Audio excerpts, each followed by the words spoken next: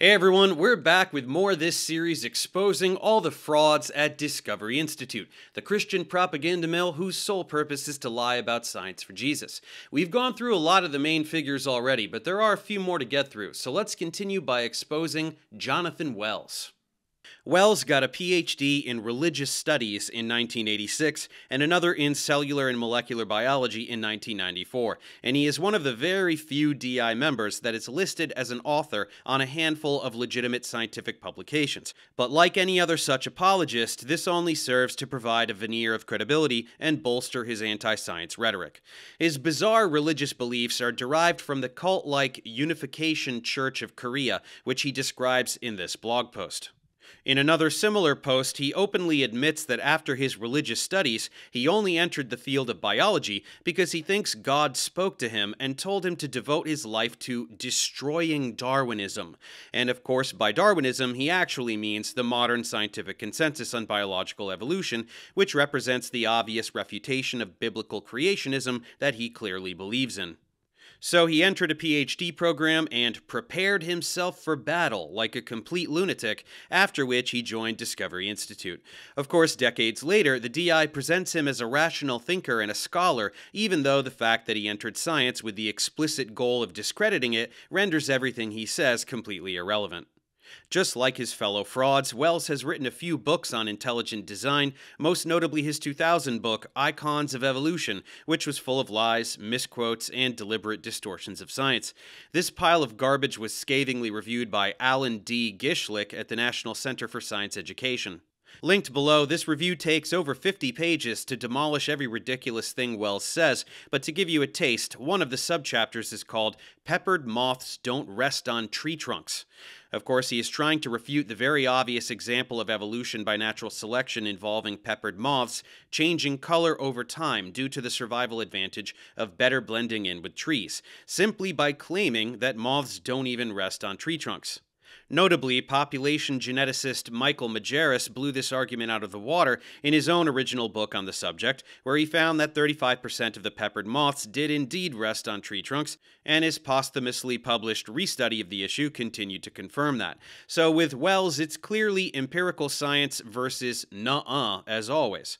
Now that you have an idea of the brilliance Wells is bringing to the table, let's see what he's been up to more recently. First, let's look at Zombie Science, Jonathan Wells on overselling Darwin's Tree of Life. The scientific establishment typically portrays the Tree of Life as a fact, something we can't question. All living things are related through common ancestry. But even in 2000, there were empirical problems with this claim. And now, 17 years later, the problems have grown worse. For example, in 2000, it was hoped that by comparing molecules, DNA, proteins, and so on, we could construct a tree of life that would sort of zero in on the true tree. There can only be one true tree, if in fact there is one at all. And yet the more molecules that have been studied, the more inconsistencies have turned up in the tree of life. So the molecules don't fit each other in many cases. They don't fit the anatomies. You get different trees depending on what you look at. Plenty to unpack already. The Tree of Life is a conclusion based on what is now over a century of data from morphology, ontogeny, paleontology, and more recently genetics. To pretend otherwise is just pure science denial. Wells states right before this section that we can group organisms into a nested hierarchy based on their morphological traits. All birds have feathers. Birds and mammals both have vertebrae, making them part of the larger clade Vertebrata. All vertebrates are multicellular and phagotrophic, making them part of the even larger clade Animalia, and so forth. This is a nested hierarchy where organisms are grouped into categories within categories. Carolus Linnaeus recognized this when he developed our modern taxonomic scheme in the 1700s, but he had no explanation for why this pattern existed. Darwin provided the mechanism for this pattern with biological evolution. The elegance and consistency of the explanation with all the data collected since Darwin is irrefutable. So, what does he do? He lies. Like all creationists, he just invents the notion out of thin air that there are empirical problems with the tree of life. Let's go over one example that demolishes this lie. A 1992 experiment by David Hillis et al. Demonstrates that methods of inferring phylogenies accurately uncover actual organismal histories. They did this by making a known phylogeny using T7 bacteriophages. From a common stock, the bacteriophage populations were propagated and divided in such a way that they ended up with 9 different taxa with known phylogenetic relationships. They also propagated these bacteriophages in the presence of a mutagen, which was done to increase the mutation rate, resulting in greater genetic differences between the 9 taxa. Regarding the data used to infer the phylogeny, they made use of endonucleases. These are enzymes that recognize specific sequences of DNA called restriction sites. When these are present, the endonuclease cleaves the DNA within or nearby the restriction sites. The presence of restriction can be determined using gel electrophoresis, a technique we described in the biology series.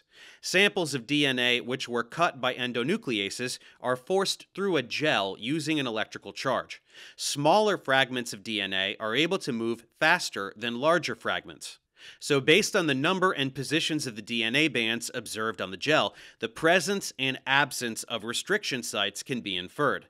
As to why this is relevant, remember that restriction sites have a specific DNA sequence. Restriction sites can be gained or lost due to mutations, so the presence and absence of these restrictions can be used to infer phylogenetic histories. And that's exactly what they did. Next, they used 5 different methods of phylogenetic inference to infer the phylogeny of the 9 taxa based on the restriction site data. All 5 methods were able to accurately predict the correct phylogeny. 9 taxa may seem like a small number, but for just 9 taxa, there are 135,135 possible trees. Guessing the correct tree by chance is extremely unlikely, yet they did it 5 times with different methods. This is precisely the type of empiricism that creationists refuse to even acknowledge, because they have no ability to account for these results and no ability to substantiate their baseless beliefs in this kind of a rigorously quantifiable way. That's because it's the difference between science and religion. To get more specific, what Wells means by inconsistencies is that not every gene is going to return the same phylogeny. This is extremely well known in biology, and the reasoning for it is very simple. For one thing, separate populations, sometimes even those of different species, can interbreed and share genes. This is called introgression. Imagine a population of polar bears. One day, a polar bear breeds with a brown bear, and some alleles from the brown bear parent end up in the offspring. From there, some of those brown bear alleles eventually reach fixation in the polar bear population. In other words, the alleles spread through the population until every polar bear has them. Now, if a geneticist comes along and sequences the genome from some random polar bear individual, the geneticist will find that the vast majority of their alleles will be of polar bear descent, but not all of them. Logically, then, we can infer that those foreign alleles were introduced to the population via introgression from another population. So there is nothing inconsistent here at all. Introgression among eukaryotic organisms tends to really only happen for populations within a species or closely related species, so this is much less of a discrepancy than Wells is trying to make it out. As for prokaryotic organisms, horizontal gene transfer among distantly related lineages is much more common, allowing genetic exchange outside of the context of reproduction, and thus something that one might call an inconsistency with phylogeny. But again, this is a completely natural and well-documented process. While HGT can sometimes make prokaryotic phylogenies more difficult to resolve, prokaryotes still exhibit a nested hierarchical distribution just like eukaryotes. This isn't so much of a problem for evolution as it is simply nuance in the process that creationists like Wells either don't understand or lie about to deceive the public. In this particular instance, it is most likely the latter because Wells resorts to speaking complete gibberish. He says that the molecules don't fit each other and don't fit the anatomies. This is literally meaningless. The genetic data that all mammals are more closely related to each other than they are to any other organisms is incontrovertible. Then the characteristics that unite all mammals, those being mammaries, hair or fur, and 3 inner ear bones, are found only in mammals. So we have anatomy corresponding perfectly with molecules, no matter what molecules he could possibly be talking about, proteins, nucleic acids, or otherwise. Birds are all more closely related to each other genetically than to any other group, and have a unique set of morphological characteristics. So do amphibians. So do sharks. When you compare the anatomy and genes of these organisms, you find that mammals and birds are most closely related, then amphibians, and then sharks. Birds and mammals share more characteristics with each other than either does with amphibians. And then birds, mammals, and amphibians share more characteristics with each other than any of them share with sharks. That is precisely what we expect based on common ancestry. There is nothing anomalous regarding anatomy. There is nothing anomalous regarding molecules. There simply is nothing inconsistent, period. The kinds of inconsistencies he is describing would be something like if organisms that were found to be very closely related phylogenetically had wildly different genomes. Let's say that 2 species of frogs had so much genetic difference that they had completely and totally unrelated sets of enzymes. Now that would be pretty tough for evolution to explain. How could all of the enzymes operating in a biological system be so profoundly different between 2 species that must be so closely related anatomically? That's the sort of thing that would give creationism any kind of ammunition, so it's no surprise that it's completely and utterly non-existent anywhere in the biological world, because the tree of life is factually accurate. All the inconsistencies they refer to are either misrepresentations of basic biology or flat-out lies. Something that's happened fairly recently is the discovery of what are called orphan genes. These are stretches of DNA that are found only in one group, not in any other group. Well, from the viewpoint of evolutionary theory, this isn't supposed to happen because all genes supposedly descended from genes in the past. These are the kinds of statements that allow us to know without a doubt that Wells is just dishonest. Nobody with a PhD in any area of biology would genuinely say something this stupid. Let's make something very clear. Nobody believes that all genes or all proteins share common ancestry. Genetic regions called promoters can be moved from one gene to another region of the genome that has no known function, and then that sequence can become transcribed by RNA polymerase into mRNA, which is then translated into an amino acid sequence. Brand new gene, brand new protein as the result of a single mutation event, something which has been observed countless times. Any undergraduate biology student knows this, and we talked about orphan genes or de novo genes in several of the videos in this series, because it's something that every single DI member chronically ignores. Second, orphan genes exist at all levels of taxonomy.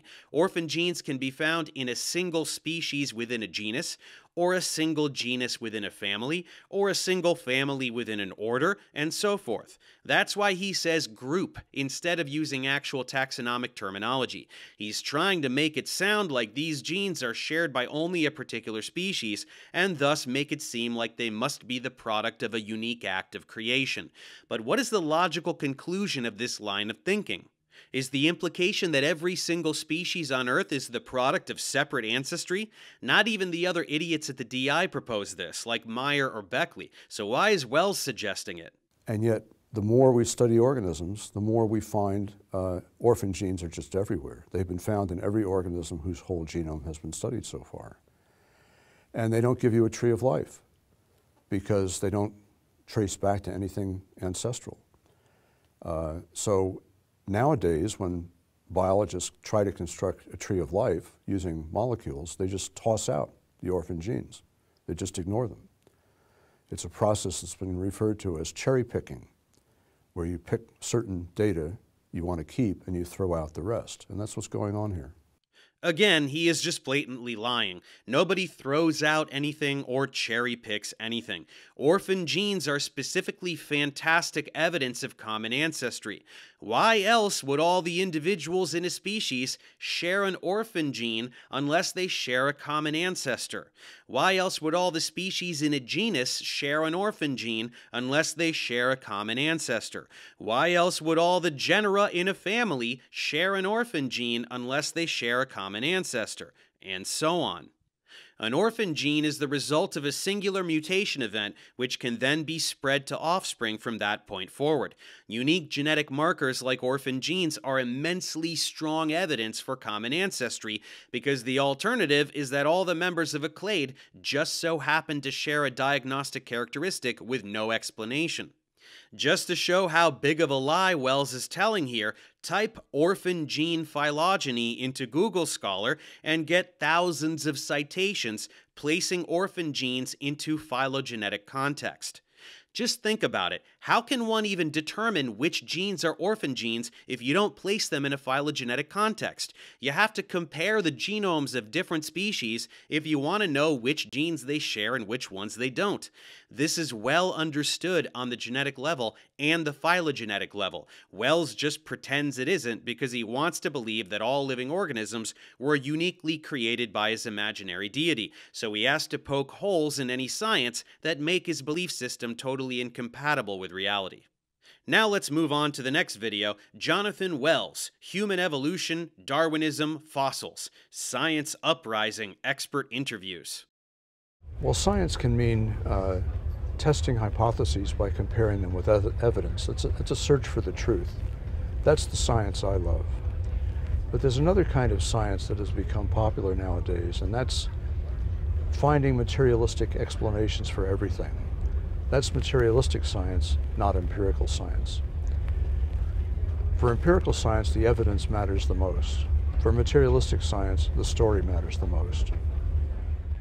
So Wells kicks this one off by regurgitating the same dumb script that every DI member spews, the product of countless roundtable sessions with the sole purpose of generating propaganda that will manipulate people into denying science. There is empirical science, and there is materialist science, you guys. Totally different. This is the most laughably idiotic narrative in their arsenal. They want the viewer to believe that scientists have an ideological agenda to disprove the existence of supernatural things, and that somehow they are doing science that is not empirical, as though finding rigorous physical explanations for things can be done any way other than empirically. Empiricism refers to knowledge that is gained through sense experience, seeing, hearing, tasting, smelling, or touching. Most of science is empirical. After all, how could science test a hypothesis concerning some phenomenon that can't be experienced with any of our senses? Examining geological strata, collecting fossils, determining their morphologies, their ages, sequencing genomes, and comparing their alignments. These are empirical processes. How is evolutionary biology anything but empirical?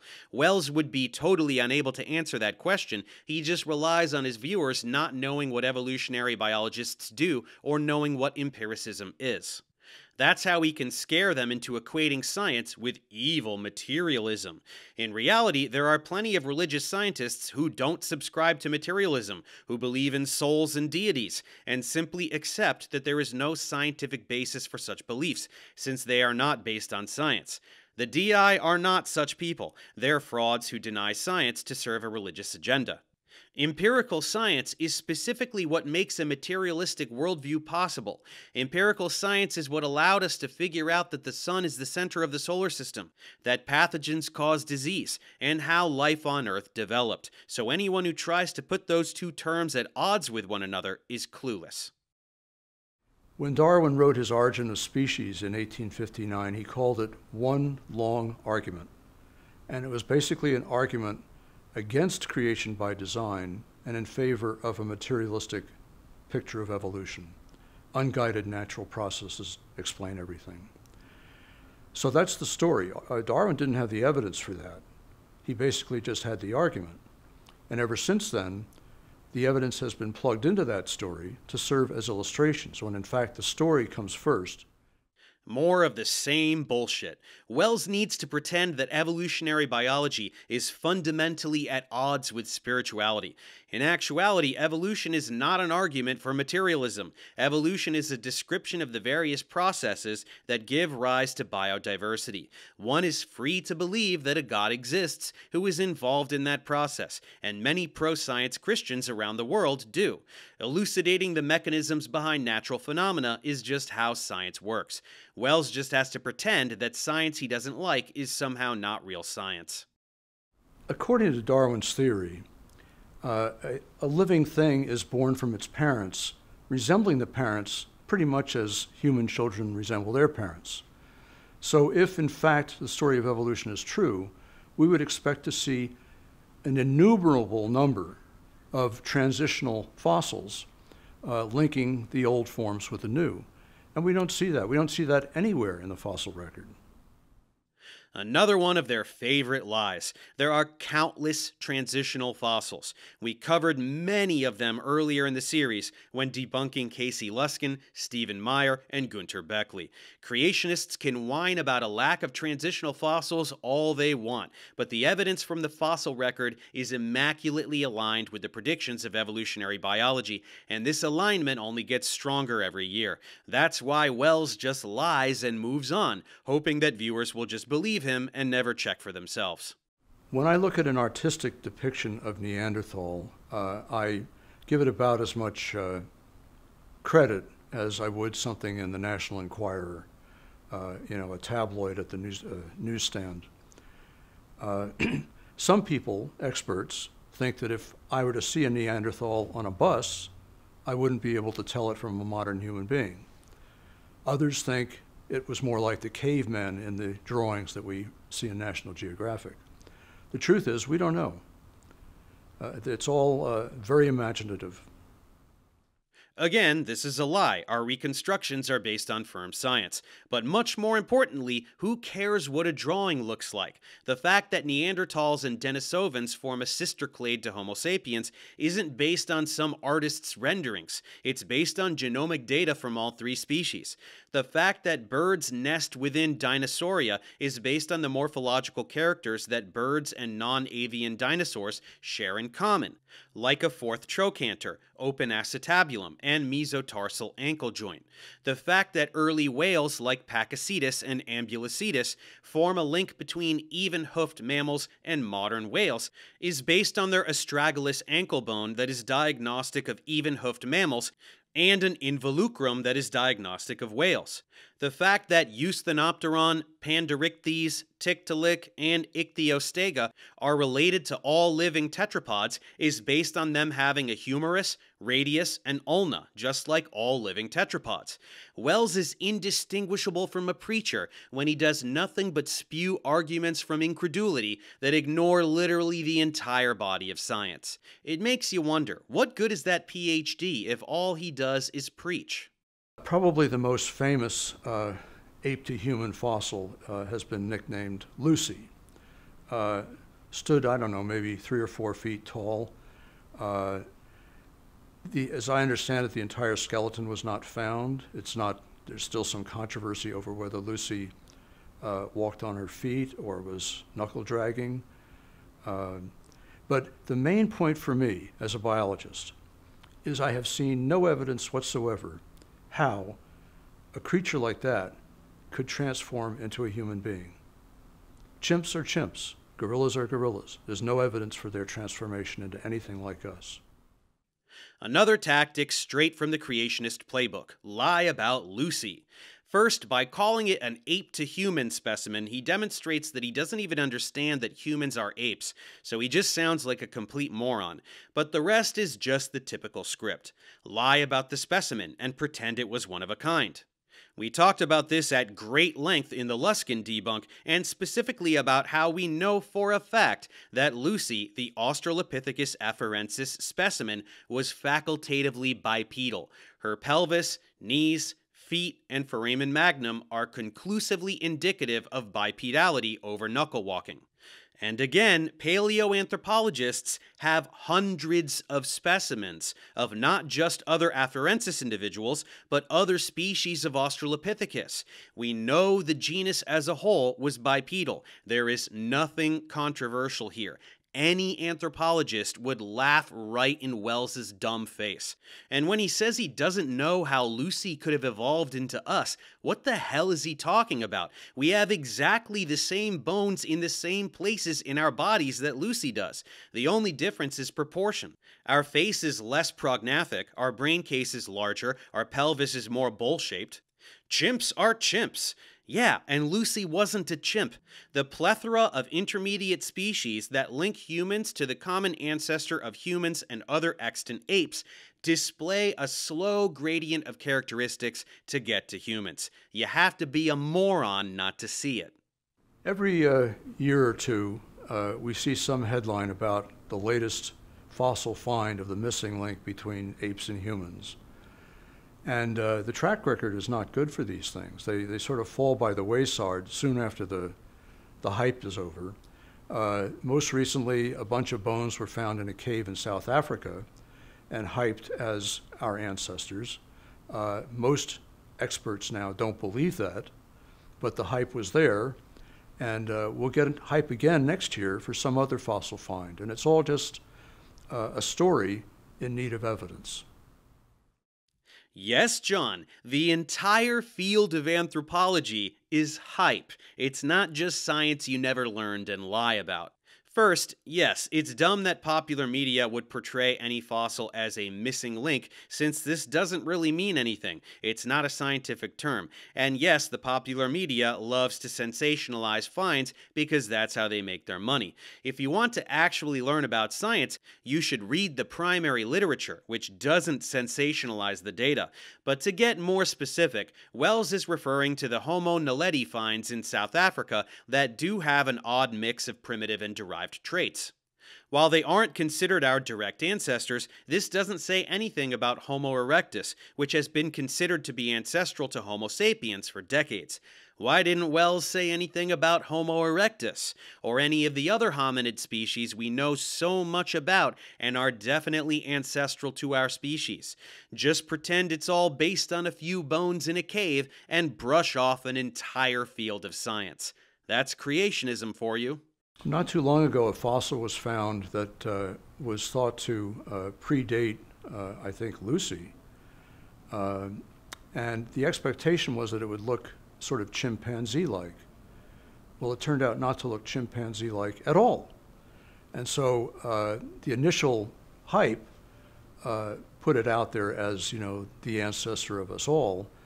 But when the actual evidence came in and was analyzed carefully, it turned out not to be true. So there's a strong bias here to put the fossils in pre-existing slots in the story as though they looked like they belong there, when in fact it often turns out that they don't.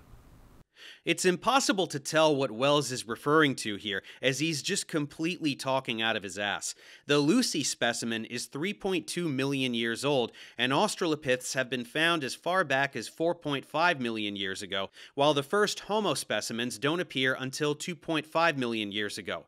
Let's be charitable and assume he means that a more derived species of Australopithecus was found predating Lucy, which also is fine. Indeed, Australopithecus garhi is more derived than afarensis, and some garhi specimens predate Lucy. Evolution isn't a linear process, it branches. The fact that an older species overlaps in time with some later species is no more an argument against evolution than the fact that your grandparents or parents overlap in time with you. Wells is relying on a basic misunderstanding of evolution to push his lies. And it gets a little tiresome hearing him repeat this idiotic lie that an entire field of science is just a story, when he is literally just telling false stories without actually referencing any scientific literature. A serious critique of science refers to actual science. He's just sitting in a chair and lying to the camera. It's profoundly transparent. Anyway, let's move on to one last video. Jonathan Wells, author of Zombie Science. Fossil finds only confuse human origins. When I published Icons of Evolution in 2000, what I called the ultimate icon was a drawing of an ape-like creature gradually morphing through more and more human-like animals into a modern human being. This is perhaps the most powerful icon of all. It touches us most directly in the sense that it's about our own origin. And it's basically an imaginative drawing to illustrate a materialistic story, namely that we morphed into our modern form through unguided evolution without any design. Funny how a guy with credentials in cell biology never shuts up about anthropology, huh? Anyway, this time he's acting like he's the one who figured out the march of progress isn't a precisely accurate representation of evolutionary biology, which is pathetic. The picture was in a book published in 1965 and was illustrated by artist Rudolf Zallinger. The picture demonstrates a direct line of descent from one species to another, but we've known for a long time that this isn't how evolution actually works. This idea is more in line with orthogenesis, a now defunct idea of evolution that visualizes the process as goal-oriented. In reality, evolution is blind. Natural selection has no goal and only acts on stochastic variations. In short, this is just a drawing. He pretends a drawing represents the totality of scientific knowledge because his viewers have zero knowledge and will believe him. Probably the funniest example of these new fossil discoveries is Ida, which was reported in 2009, accompanied by a lot of hype, as they usually are. It was called the eighth wonder of the world, among other things. A 2-hour documentary was produced before the announcement in the scientific literature, so the hype was guaranteed to hit big time. Within a year, the thing had been discredited. It turned out to be a lemur, not an ancestor of modern primates, modern human beings. More lies. Ida is a specimen of Darwinius macilli from the Messel pit in Germany, dating to 47 million years ago. While she was hyped up by the media, which is irrelevant, she is definitely not just a lemur. Originally, Ida was thought to be a primitive member of Haplorini, the clade encompassing tarsiers, New and Old World monkeys, and apes. But she was then moved to the next closest branch, Strepsirini. Evolution predicts that lineages become more similar to each other the further you go back in time, and this is no exception. So it's not surprising in the slightest that the researchers thought Ida was a primitive member of one clade when she was then found to be a primitive member of the sister clade. Ida is a primitive strepsirrhine, the clade encompassing lemurs, lorises, and bush babies, or galagos. Ida herself is primitive with respect to all these animals, so she is no more just a lemur than she is just a bush baby. Ida is transitional between extant strepsirrhines and earlier primates. Wells is just lying, as usual. The other fossils that have been reported in the intervening years are perhaps not so hyped up and not so discredited, but in any case, it seems that every discovery complicates the story of human evolution more, as in fact evolutionary biologists predicted in the 1980s. So instead of ending up with a nice clean line from an ape-like creature, chimpanzee-like creature, whatever, to a modern human being, each discovery complicates matters even more than they were complicated before. So we still don't know really what human evolution looked like, if in fact it was evolution at all. You're probably seeing a trend by now. Every video with Wells is just him ignoring the entire body of scientific knowledge and saying, nuh-uh. He just says new discoveries make things worse when they obviously don't. Thousands of specimens collected over a century have outlined evolutionary pathways that perfectly explain all the primates we see today. Of course, he will never provide any citations, and he will never read from actual primary scientific literature because his audience doesn't need or want to see that. They want to be told a story. That's what Wells is here to do. Tell a story of the corrupt materialist scientists. This requires ignoring literally all scientific data, but also misrepresenting basic biological concepts. Wells unabashedly promotes the idea that evolution should be represented by a straight line and not a branching tree, despite constantly referencing the tree of life. His stupidity even contradicts his own stupidity. The discovery of missing links is really quite funny. The fact is, there's no way to link fossils together in a chain of ancestry and descent. False. Many foraminifera, diatoms, and radiolarians do exhibit ancestor-descendant relationships. Some vertebrates in the fossil record do too. One good example is Myotragus balearicus. This is a species of goat that lived solely on the Balearic Islands. Because it lived in just one place, we can be well assured that the later Myotragus are descended from the earlier Myotragus. Another example would be North American chasmosaurians, which show gradual morphological change over millions of years. Sometimes it's more complicated than this, sometimes it isn't, but as usual, Wells just says "nuh-uh" and walks away. So the term missing link is very misleading. The reason you can't do that is, well, just imagine finding out in a field 2 human skeletons buried in the ground. Unless you have identifying marks or written records, or maybe in some cases some DNA, you can't tell whether they're related to each other. So when you dig up 2 fossils on 2 different continents that are millions of years apart and thousands of miles apart, and not even the same species, how do you know whether one is related to the other? You can't. And actually, evolutionary biologists have pointed this out. You cannot link fossils. The fossils themselves do not provide the evidence for ancestry and descent. This is a profoundly stupid argument. He is saying we can't know if 2 human skeletons are related to each other. But first of all, how related? All humans are related. Even young Earth creationists believe this. We can't know if they are immediately related? So what? We know they are of the same species. Unless Wells is willing to defend the idea that a single species may result from multiple separate creation events, this is a totally moot argument. If he is pretending that humans don't all share common ancestry, again, he's at odds with even young Earth creationists. How would we be able to tell what amount of DNA differences are sufficient to separate populations of humans into distinct creations? The fact is that this argument is arbitrary and nonsensical. Not only is there no amount of DNA that defines separate populations of humans as being distinctly created, there is no amount of DNA that defines separate species as being distinctly created, or separate genera, or families, or orders, and so on.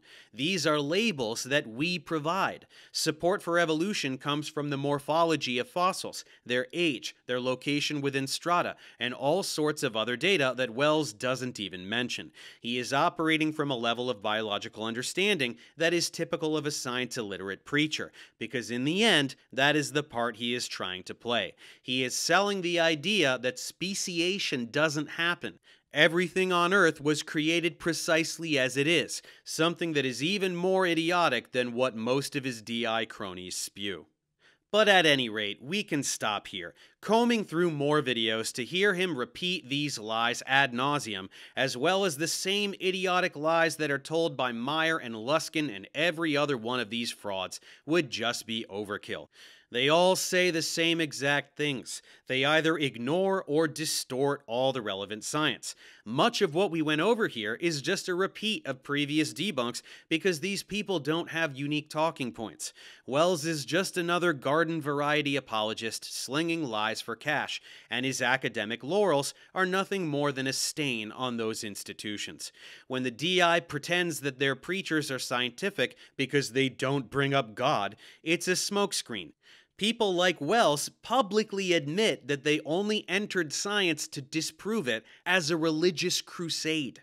The agenda is blatantly obvious even when not referenced, and it's not a surprise to anyone who has watched any installment of this series. So that's it for Jonathan Wells, another Discovery Institute clown fading into ever greater irrelevance, his holy crusade having ended up a complete and utter failure. Believe it or not, we still have a few more of these bozos to get through, so I'll see you next time.